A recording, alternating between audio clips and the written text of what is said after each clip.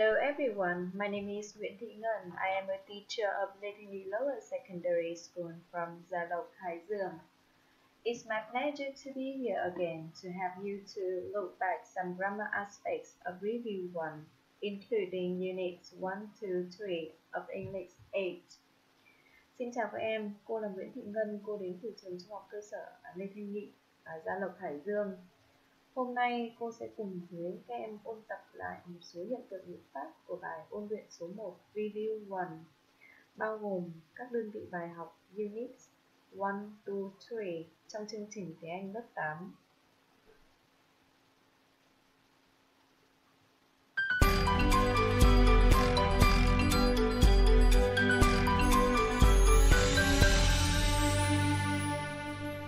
Are you ready?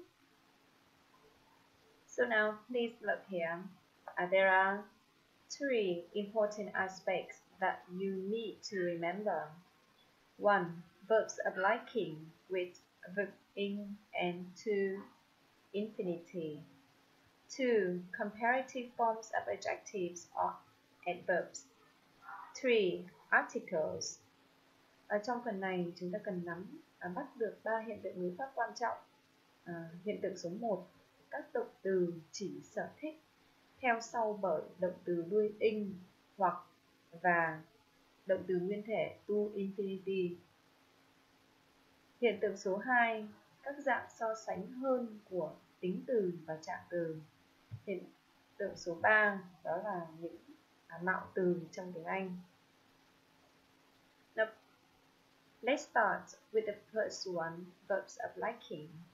Now, reorder the letters to form meaningful words. Và các em hãy sắp xếp lại các chữ để tạo thành các động từ có nghĩa.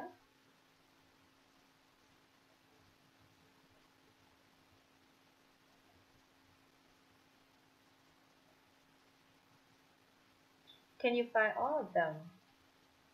Great. Number 1, prefer. Number 2, adore. 3, enjoy. 4, fancy. 5, dislike. 6, detest. 7, hate. So, those are important verbs of liking. Vậy, ở đây là những động từ chỉ sở thích.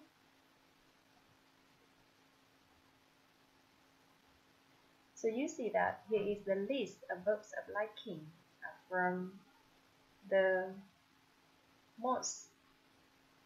the greatest to the least. Ở đây là danh sách các động từ chỉ sở thích được sắp xếp từ mức độ thích nhất đến mức độ không thích nhất.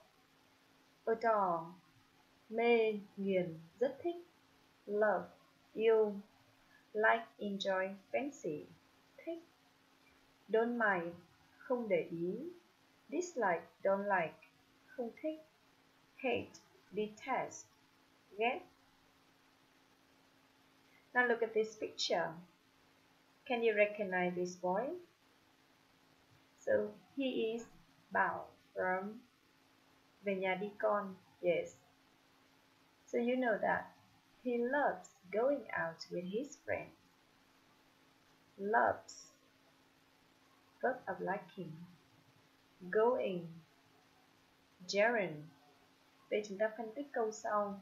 He loves going out with his friends.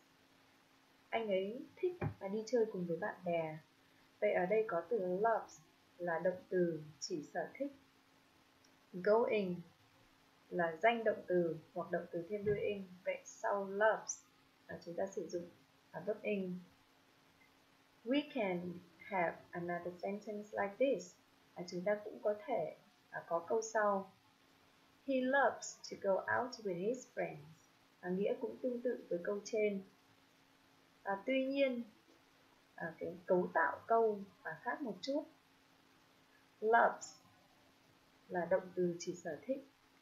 To go, to infinity hoặc động từ nguyên thể. Besides loves, we still have some other verbs that can go with verb in or to infinity. Cũng giống với từ loves, có thể theo sau bởi một động từ thêm đuôi in hoặc động từ nguyên thể. Và một số động từ khác cũng có cách sử dụng giống như vậy. Đó là love, like, hate, prefer. Và đây là trường hợp số 1. Verbs of liking, các động từ chỉ sở thích, được theo sau bởi danh động từ verb in hoặc động từ nguyên thể to infinity. The second case, trường hợp số 2, đó là những động từ chỉ sở thích được theo sau bởi danh động từ hoặc các động từ thêm đuôi in. They are adore, enjoy, fancy, don't mind, or detest.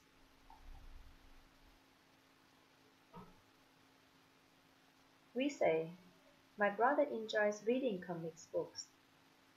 Em trai của tôi thích đọc truyện tranh. Can we say like this? My brother enjoys to read comics books. Liệu chúng ta có thể có một câu như sau không? My brother enjoys to read comics books. So the answer is no. Because after enjoys, we can only use verb in. Chúng ta không thể dùng đặt câu My brother enjoys to read comics books, bởi vì sau enjoys chỉ có thể là động từ thêm đuôi in. Và đối với các động từ phía trên adore, enjoy, fancy, don't mind, detest cũng vậy. Now, it's time for you to do some exercises. Exercise 1. Complete the sentences with the correct form to infinity or in form of the verbs in the box. Some verbs can be followed by either a to infinity or an in form. Các em hãy hoàn thành các câu sau với dạng đúng của động từ to verb hoặc verb in của những động từ trong ngoặc. Một số động từ có thể theo sau được bởi cả to verb và in. Now please read and you have some seconds to look and think.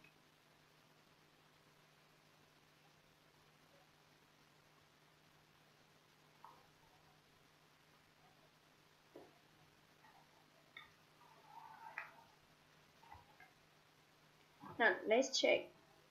Now please decide which verbs can be followed with either a to infinity or an in form.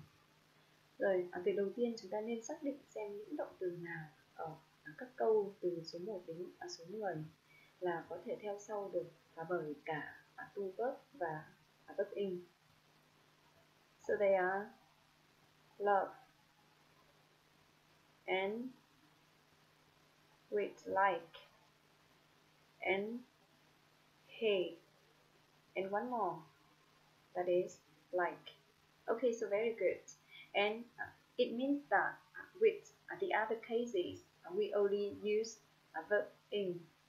Vì vậy có nghĩa là trong những câu còn lại thì phía sau các động từ sẽ là những động từ ở dạng verb in. And now it's time for us to find the verbs. Rồi bây giờ chúng ta sẽ đi tìm các động từ. 1. My brother loves football on TV. Anh hoặc em trai của tôi thích bóng đá trên TV.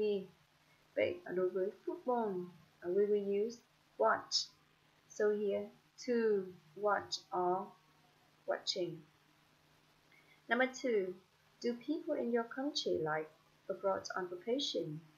Người dân ở đất nước của bạn có thích nước ngoài vào kỳ nghỉ hay không? Vậy sau like chúng ta sử dụng to verb hoặc verb in. Và nước ngoài vậy chúng ta sẽ sử dụng từ travel. So traveling or to travel. 3.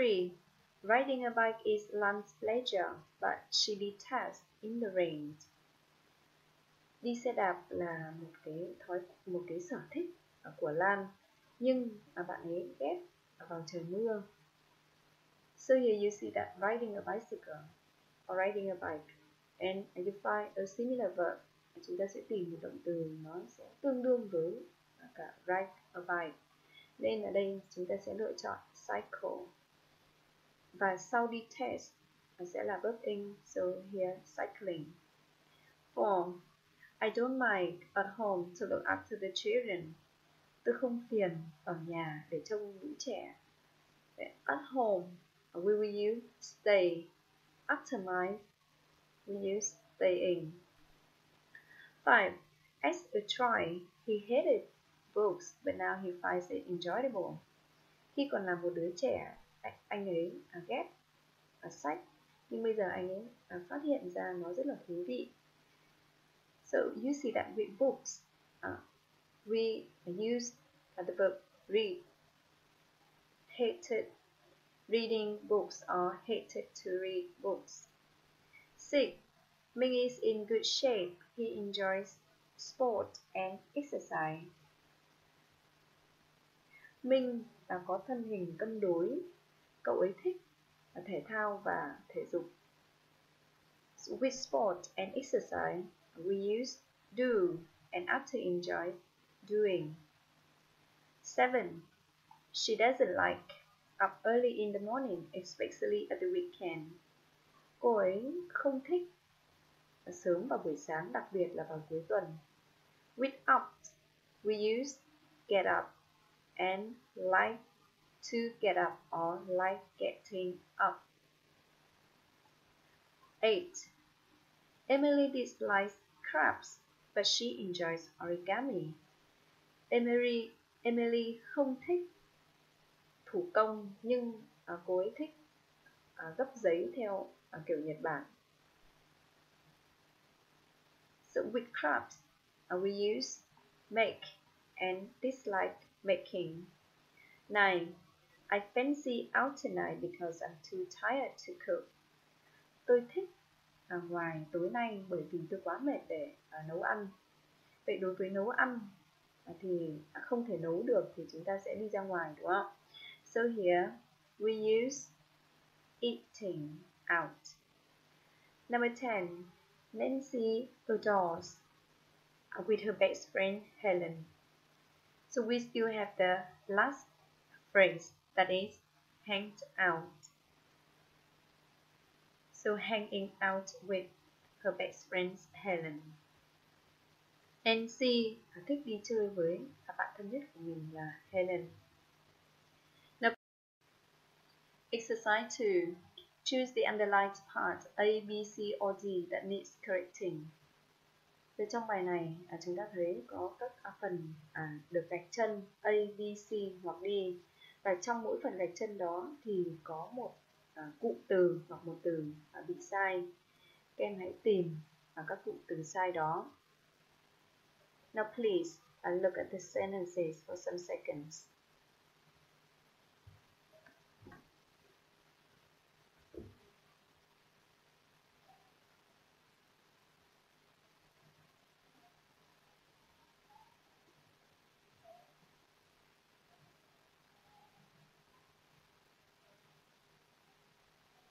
Now let's check. Number 1. My younger sister fancies to take pictures every weekend. Em gái của tôi thích chụp ảnh vào mỗi cuối tuần. Và chúng ta thấy sau fancies sẽ là động từ thêm in. Vậy lỗi sai sẽ là C. Number 2. Do you like watching TV or do you prefer play computer games? Bạn có thích xem TV hoặc là bạn thích chơi trò chơi máy tính? Vậy sau prefer sẽ là động từ thêm in. Vậy lỗi sai play phải là playing. Number 3. Having leisure activities are truly important to the elderly. Có những thời gian có các hoạt động nghỉ ngơi, thư giãn thì rất là quan trọng đối với người già. Vậy ở đây chúng ta thấy chủ ngữ là một cụm danh động từ having leisure activities, nên động từ trong câu sẽ chia ở số ít. Vậy lỗi sai sẽ là P và chúng ta sửa là is. Number 4. Although she wanted to go to the museum, she decided staying at home. Mặc dù cô ấy muốn đi đến viện bảo tàng nhưng cô ấy đã quyết định ở nhà. Và sau decide sẽ là to verb. Tuy nhiên ở đây lại sử dụng staying nên lỗi sai D. 5. She enjoys picking up strawberries, so she dislikes eating them. Cô ấy thích hái dâu và vì vậy cô không thích ăn chúng. Vậy ở đây chúng ta thấy nghĩa không ổn đúng không? Vậy lỗi sai sẽ là từ nối so, phải là but. Now you move to the second aspect of grammar, comparative forms. Chúng ta sẽ chuyển sang phần ngữ pháp thứ hai, đó là so sánh hơn. Part 1. Comparative forms of adjectives, so sánh hơn của tính từ. Và chúng ta sẽ chia ra làm hai trường hợp, đó là tính từ ngắn và tính từ dài. Short adjectives. Short adjectives are adjectives with one syllable. Tính từ ngắn là những tính từ có một âm tiết. Big, small, hot, cheap, light. Now, look at the picture here. Tony and Pete. How do you compare them? Tony is taller than Pete, or Pete is shorter than Tony.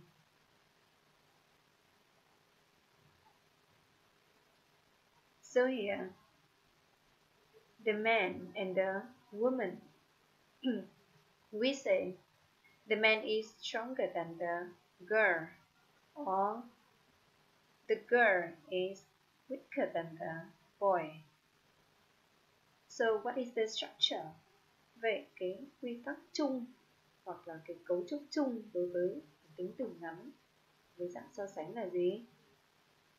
Peter, Pete, the man, the girl, they are all subjects. So subject with be short adjective er, then with nouns or pronouns. There are some exceptions. Có một số trường hợp chúng ta cần lưu ý. Short adjectives ending in a vowel and a consonant double the ending consonant and add er. Những tính từ kết thúc bằng một nguyên âm và một phụ âm thì gấp đôi phụ âm cuối và thêm er. Và chúng ta chú ý đây là những tính từ ngắn. Big, bigger. Fat, fatter. Thin, thinner. Some adjectives ending in e just add những tính từ ngắn kết thúc bằng e thì chỉ cần thêm nice, nicer, large, larger, cute, cuter. Two-syllable adjectives ending in y drop y then add ier. Những tính từ có hai âm tiết mà kết thúc bằng y thì sẽ bỏ y và thêm ier. Happy, happier. Lazy, lazier. Noisy, noisier. Adjectives ending in w, er or le, add er. Những tính từ có một âm tiết hoặc hai âm tiết kết thúc bằng w, er, le thì chúng ta chỉ cần thêm er. New, newer. Simple, simpler. Clever, cleverer. There are some irregular adjectives. Tuy nhiên có một số tính từ bất quy tắc. Good becomes better. Bad, worse. Far, farther. Little, less. A lot, much, many, more. Example, carrots are better than hamburgers, or hamburgers are worse than carrots.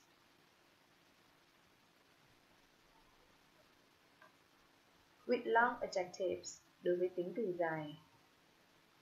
Adjectives with two or more than two syllables are long adjectives.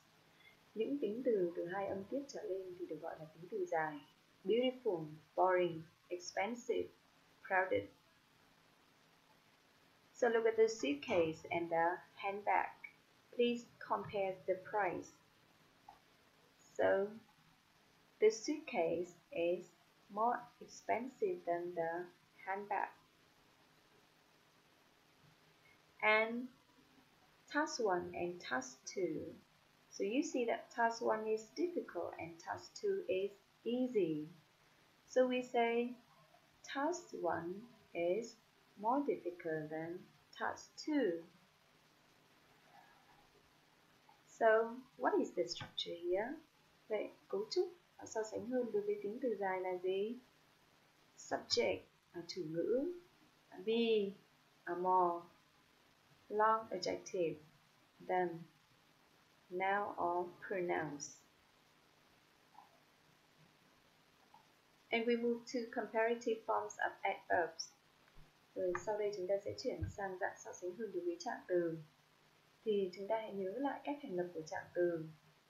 Thì bình thường trạng từ sẽ là tính từ thêm đuôi ly. Và khi tính từ thêm đuôi ly thì nó sẽ được gọi là tính từ dài. Vậy so sánh hơn đối với trạng từ chúng ta cũng chia ra làm hai trường hợp, giống với so sánh hơn đối với tính từ.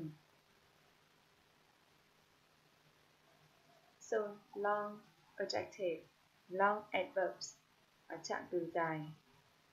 Carefully, sadly, dangerously, loudly. Thì đối với những trạng từ dài chúng ta sẽ sử dụng cách thành lập cái câu so sánh hơn giống với tính từ dài. Subject, verb, more or less, adverb, than, noun, pronouns. My friend did the test more carefully than me, or my friend did the test more carefully than I did. Bạn của tôi làm bài kiểm tra cẩn thận hơn tôi. Mr. Bike walks more slowly than Mr. Mary. Ông Pike đi bộ chậm hơn là bà Mary. With short adverbs đối với trạng từ ngắn, soon, fast, late, early, hard, thì chúng ta sẽ áp dụng cách chuyển giống đối với tính từ ngắn. Subject, verb, and adverb we add ed, then, nouns, pronouns. They work harder than me, or they work harder than I do. Họ làm vất vả hơn tôi. Now look at the cat and the dog and compare the ways they run in the picture. So you see that sometimes cats run faster than dogs. Or we also have irregular cases.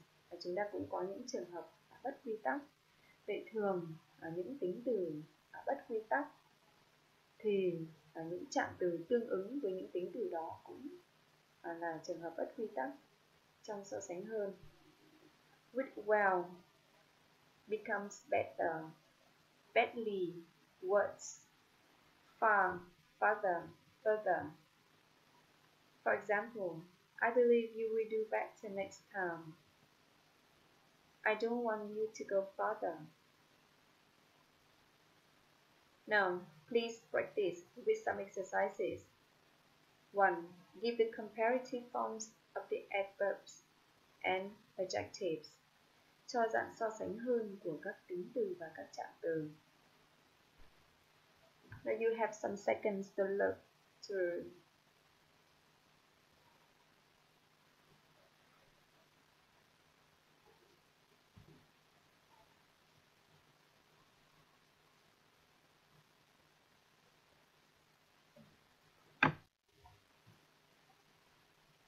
Now please check. Easy, easier. Green, greener. Dangerous, more dangerous. Smart, smarter. Badly, worse. Dry, drier.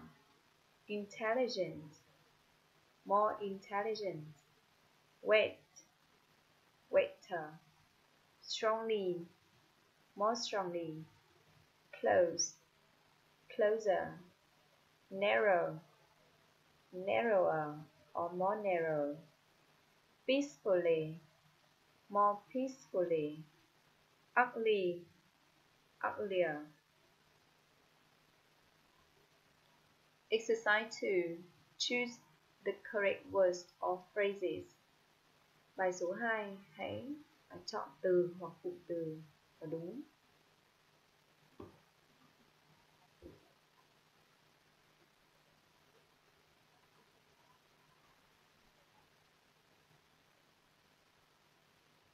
One, cattle usually cross over the road. You should drive. Gia súc thường sang đường. Bạn nên lái xe một cách cẩn thận hơn. Vậy sau drive là động từ thường nên chúng ta sẽ sử dụng trạng từ và so sánh của trạng từ ở đây more carefully. Number 2, life in some parts of the country is than that in other parts. Cuộc sống ở một số vùng nông thôn thì hơn là cuộc sống ở một số vùng khác. You see that here there is than. Chúng ta thấy ở đây có than, thế nên sẽ là so sánh hơn. Vì vậy chúng ta lựa chọn more boring. 3. The old usually get up than the young. Những người già thường dậy sớm hơn những người trẻ. Vậy ở đây chúng ta sử dụng trạng từ early. Tuy nhiên đối với early khi so sánh hơn chúng ta sẽ chuyển y thành ier, earlier. 4. An ox doesn't plow weller or better than a buffalo. Một con bò thì không thể cày tốt hơn là một con trâu. Vậy ở đây chúng ta sẽ lựa chọn better vì trong tiếng Anh không có từ weller. 5. These thinking habits will help you become more confidently. Những thói quen suy nghĩ này sẽ giúp cho bạn trở nên tự tin hơn. Vậy sau become và sử dụng tính từ so more confident.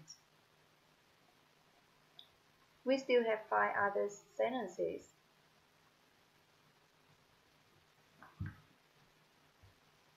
6. Don't worry, the river is not as deeper as it looks. Đừng lo lắng, cái con sông này nó không sâu như là mình nhìn thấy nó như vậy. Vậy ở đây chúng ta thấy có as nên sẽ là so sánh ngang bằng. So the answer is deep. 7. After a hard working day, you may sleep soundlier, more soundly than usual. Sau một ngày làm việc mệt nhọc, bạn có thể ngủ ngon hơn bình thường. Vậy sleep sẽ sử dụng trạng từ soundly và so sánh hơn của soundly, more soundly. 8. My father has been much healthier, more healthy since he stopped smoking. Bố của tôi đã trở nên khỏe mạnh hơn từ khi bố dừng hút thuốc. Vậy ở đây chúng ta cần tính từ healthy và tính từ này kết thúc bằng y nên so sánh hơn healthier. 9. The air in the mountainous zones is more fresher than that in the cities. Không khí ở các vùng miền núi thì trong lành hơn không khí ở các thành phố. Vậy fresh là tính từ ngắn nên so sánh hơn fresher. 10. I can't understand. Will you ask him to speak clearly? More clearly. Tôi không hiểu. Bạn có thể yêu cầu anh ấy nói một cách rõ ràng hơn được không? Vậy ở đây sẽ sử dụng tính trạng từ clearly và so sánh hơn của clearly, more clearly. Exercise 3.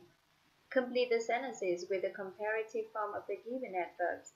Add them when necessary. Hoàn thành các câu sau với dạng so sánh hơn của những trạng từ cho trước. Hãy thêm then nếu cần thiết. And the adverbs are carefully, far, healthily, well, hard, badly, fast, quietly, slowly. And now, please look at the sentences.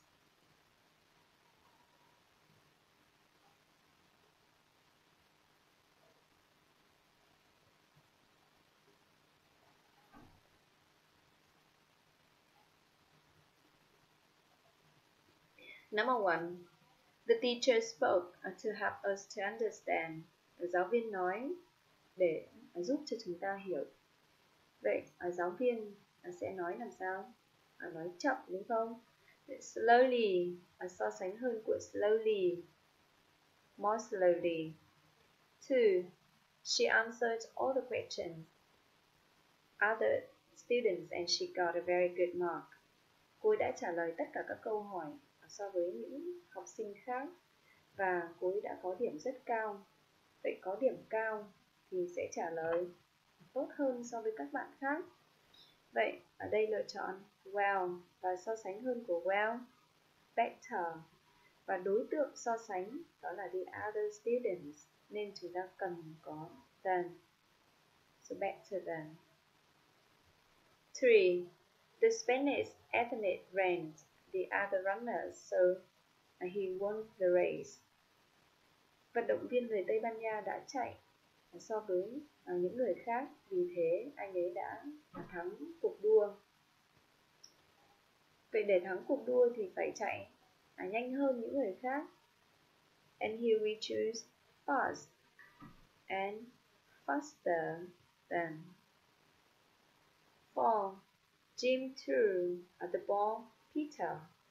Jim đã ném quả bóng so với Peter. Vậy có thể ném bóng xa hơn đúng không nào? Vậy far and farther than or further than. 5. This street is crowded and narrow. Couldn't you drive a bit?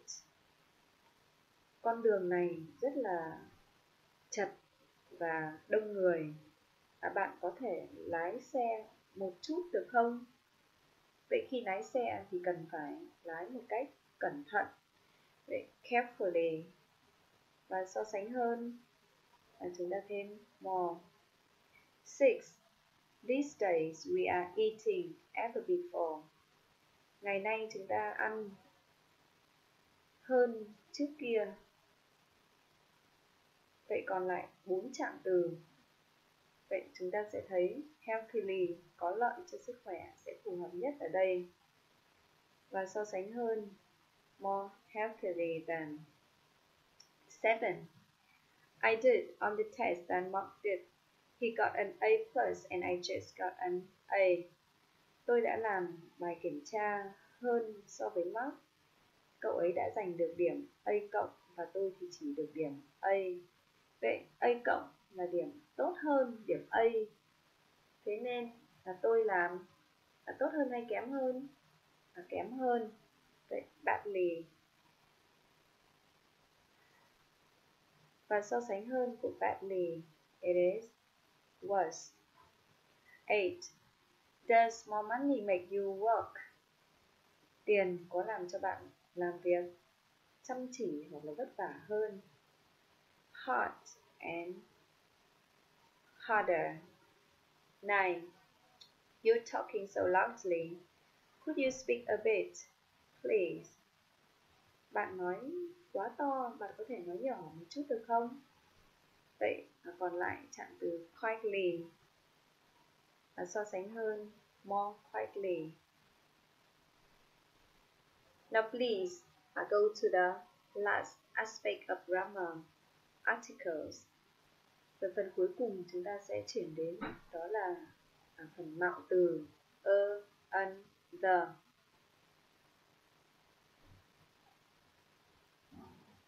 Now let's look at and an.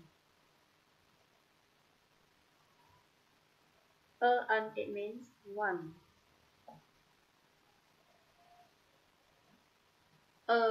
We go with singular noun beginning with a consonant. Sẽ đi với danh từ đếm được số ít bắt đầu bằng một phụ âm. Again, about, again. Can go with a singular noun beginning with a vowel letter with a consonant sound. Cũng đứng phía trước một danh từ đếm được số ít mà nó bắt đầu bằng một chữ là nguyên âm nhưng lại được phát âm bắt đầu bằng một phụ âm. Ví dụ a university, a year, a European. What's about an? An we be in front of a singular noun beginning with a vowel. An sẽ đứng trước một danh từ số ít đếm được và bắt đầu bằng một phụ âm. An act, an ant. An with noun starting with silent, eight. An sẽ đứng trước một danh từ bắt đầu bằng chữ eight. Tuy nhiên chữ này là âm câm. Ví dụ an honor, an hour, an honest man. An with acronyms start with consonant letters but have vowel sounds. An sẽ đứng trước một cụm viết tắt mà nó bắt đầu bằng một phụ âm, thế nhưng nó có âm là nguyên âm.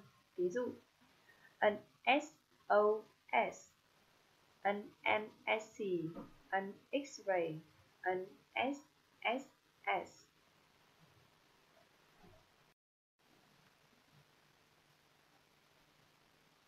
You see that an will be used in some cases. Và an được sử dụng trong một số trường hợp nhất định. It is used before a countable singular nouns referring to any or every. An được gọi là đại từ bất định và nó có thể được sử dụng trước một danh từ số ít ám chỉ bất kỳ một cái đối tượng nào và nó không cụ thể. Can I have a pen please? Tôi có thể có một cái bút được không? Vậy khi người nói câu này thì người ta muốn ám chỉ rằng bất kỳ một cái bút nào, không phải một cái bút cụ thể nào đó. When I was at the zoo, I saw an elephant. Khi tôi ở sở thú, tôi đã nhìn thấy một con voi. Vậy ý là ở trong cái sở thú này có nhiều con voi hoặc là có vài con voi, và người nói chỉ muốn thông báo là nhìn thấy một con voi bất kỳ và không ám chỉ cụ thể một con voi nào. Before phrases of jobs, và an thường được sử dụng ở trước các từ chỉ nghề nghiệp. I'm a student. My brother is an architect. In some expressions of quantity, ở một số các cụm từ chỉ lượng. A pair of, a little, a few, a lot of, a thousand. In exclamation, what a, and noun phrase.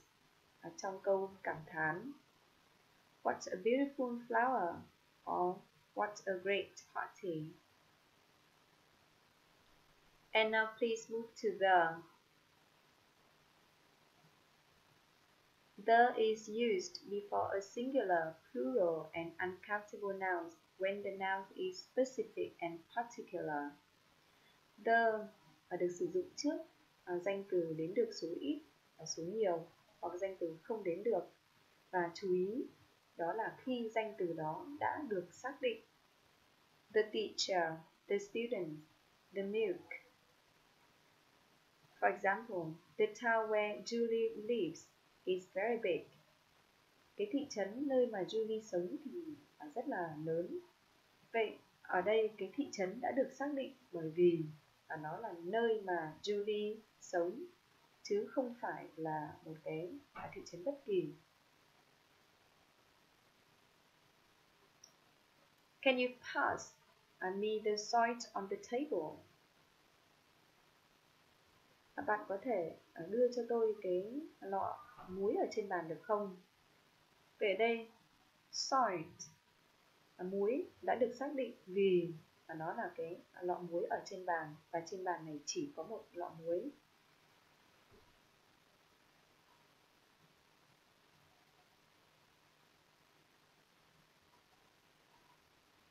There's a festival in my village.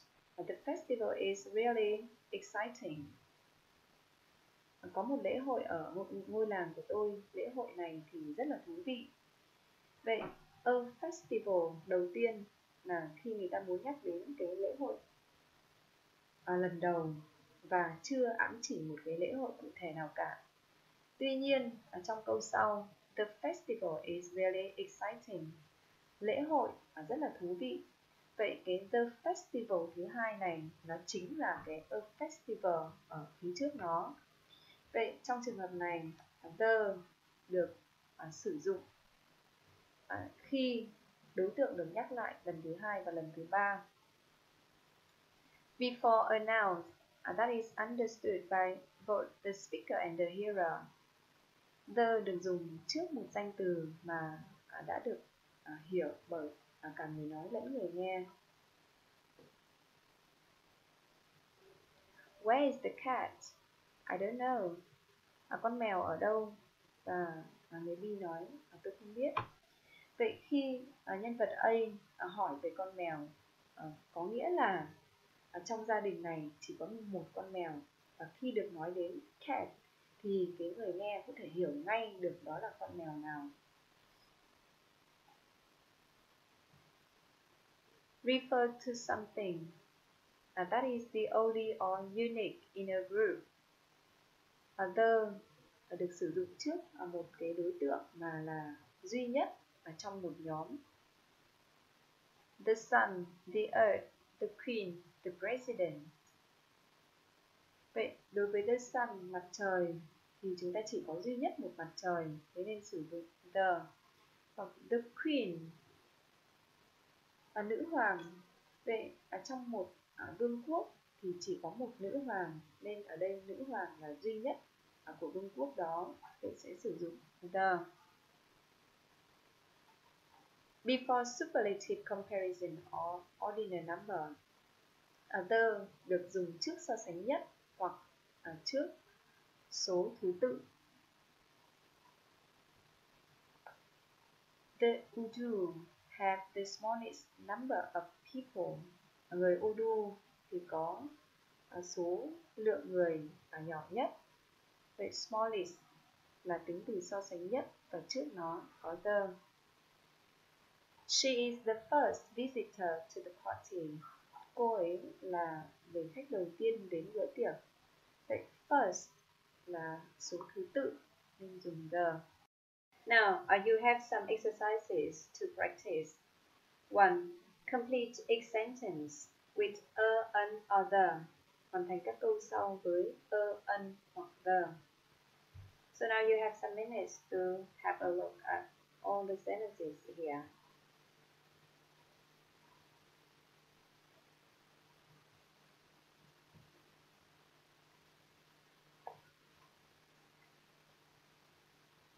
Now, please check. 1. Ancestor worship is most important religious activity among the Vân. Tục thờ cúng tổ tiên là hoạt động tôn giáo quan trọng nhất của dân tộc Vân. Vậy ở đây có so sánh nhất most important nên chúng ta dùng the. 2. The young cohort women play active role in marriage. Phụ nữ trẻ của dân tộc Cờ Hó đóng vai trò chủ động trong hôn nhân. Vậy chúng ta có cụm từ play a role, và trong trường hợp này có tính từ active, trong đó act bắt đầu bằng một phụ âm nên chúng ta dùng an. 3. Some people think that moon is made of cheese. Một số người nghĩ rằng mặt trăng thì được tạo bởi phô mát. Vậy mặt trăng đây là một thực thể duy nhất nên dùng the. 4. Giáo women usually wear long blouse with a dress or trousers. Dân tộc Dao thường mặc một chiếc áo dài với một chiếc váy hoặc quần.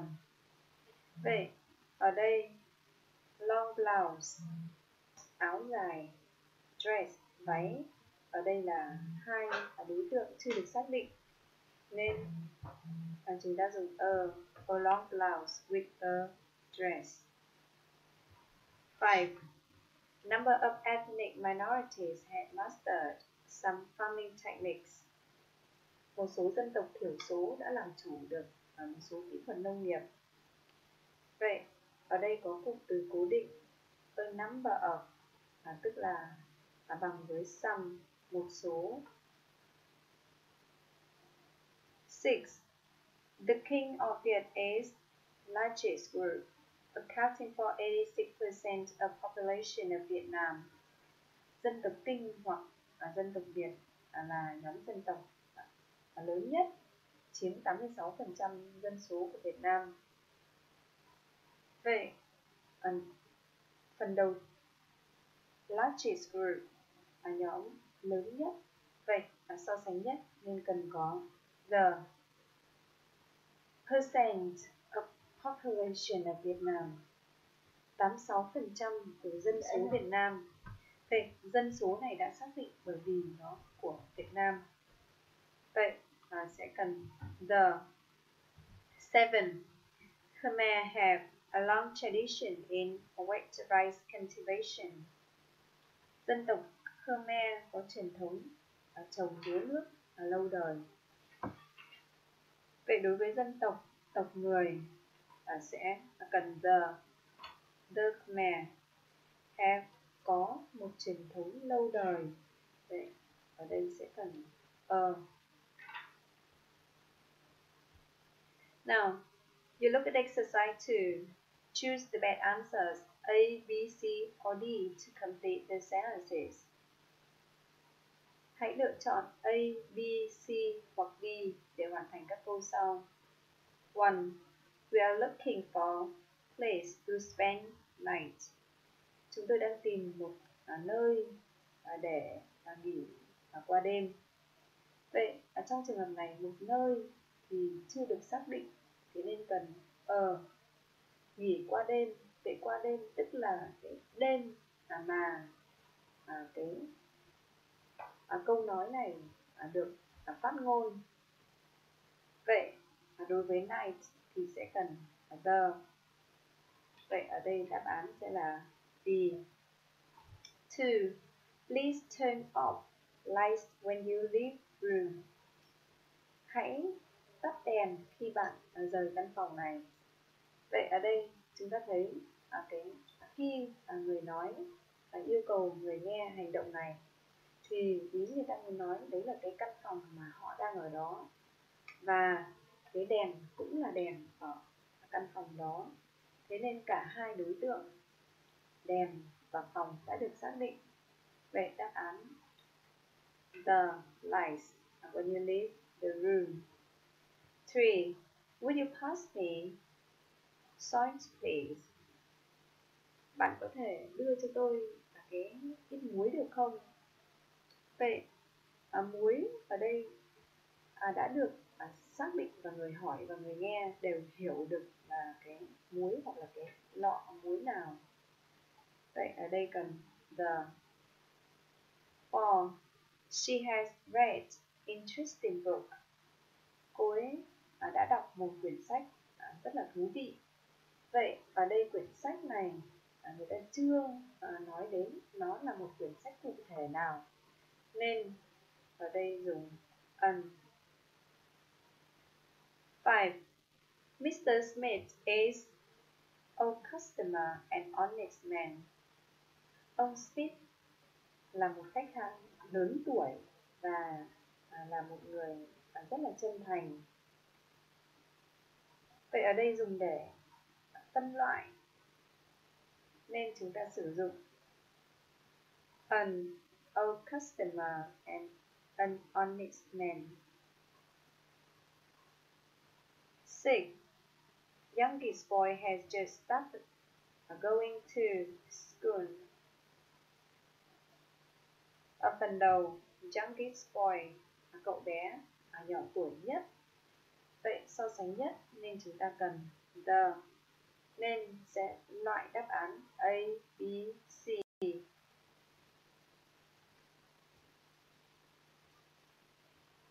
Number 7. Would you like to hear a story about English scientists? Bạn có muốn nghe một câu chuyện về một nhà khoa học người Anh hay không? Vậy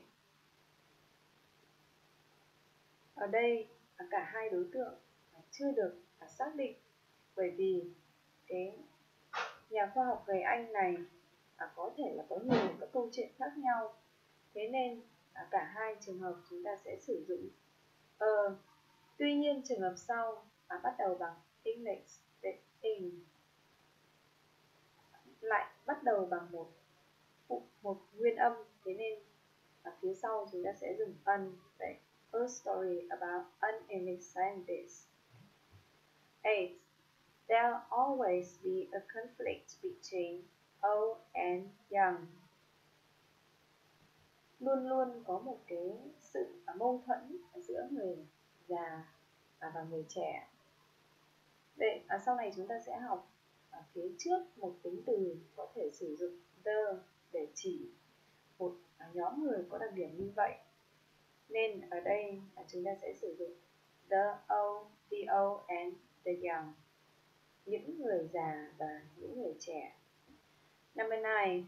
My mother thinks that it is expensive shop.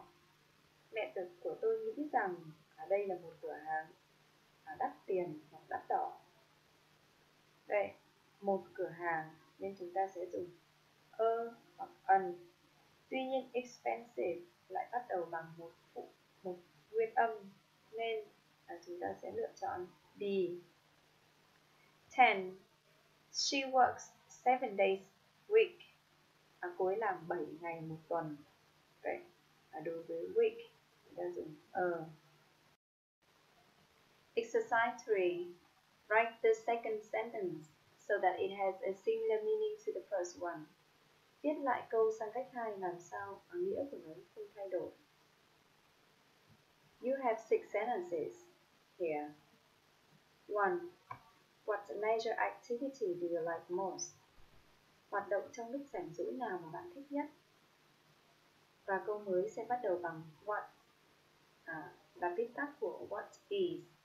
Vậy chúng ta sẽ có một câu tương đương. What's your favorite leisure activity? 2. She is interested in hanging out with friends on Saturday evening. Cô ấy rất thích đi chơi với các bạn vào tối thứ Bảy. Và câu mới bắt đầu bằng she loves. Cô ấy yêu hoặc là thích. Để chúng ta nhớ sau love, động từ sẽ có hai dạng. Thứ nhất là verb in, thứ hai là to verb. Nên ở đây chúng ta có hai câu mới. She loves hanging out with friends on Saturday evening, or she loves to hang out with friends on Saturday evening. 3. The village is so beautiful. ngôi làng thật là đẹp. What? Vậy ở đây chúng ta thấy câu mới, các em sẽ chuyển sang loại câu cảm thán. Sau what sẽ là một cụm danh từ và phía trước nó có thể là tính từ. Vậy, what a beautiful village. Thật là một ngôi làng đẹp. 4. He doesn't play volleyball as well as his brother. Cậu ấy không chơi bóng chuyền tốt như là anh của cậu ấy. His brother plays. Anh của cậu ấy chơi. Vậy ở câu trên sử dụng so sánh ngang bằng và phía dưới chúng ta sẽ dùng so sánh hơn. His brother plays volleyball better than him. Anh trai của cậu ấy chơi bóng chuyền tốt hơn cậu ấy. 5. DIY skills aren't as hard to learn as I think. Kỹ năng tự làm đồ học không khó như là tôi nghĩ. DIY skills are. Vậy câu trên chúng ta sử dụng so sánh ngang bằng và phía dưới sẽ chuyển thành so sánh hơn.